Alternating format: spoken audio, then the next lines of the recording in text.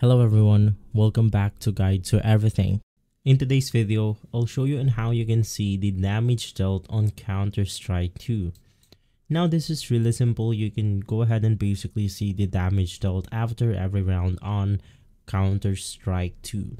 So when you go ahead and play a round on Counter-Strike 2, it will simply end, and right after you will be able to see the damage dealt above your screen right here or above the dashboard. If you press on the tab button right on the buy face or the purchasing face, you will be able to see the green sections right here. So basically what this means is, for example, we have 42 in 1, 100 in 1, 26 in 1 and more. Basically what this means is the damage. So if it means something like 42 in 1, that means that you have dealt a total of 42 damage in one bullet for the specific gun that you are using. For example, Desert Eagle, M4A1 and more.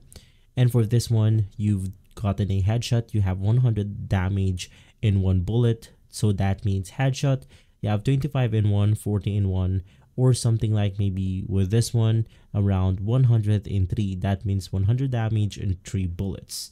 So that's how you can see the damage dealt in CS2.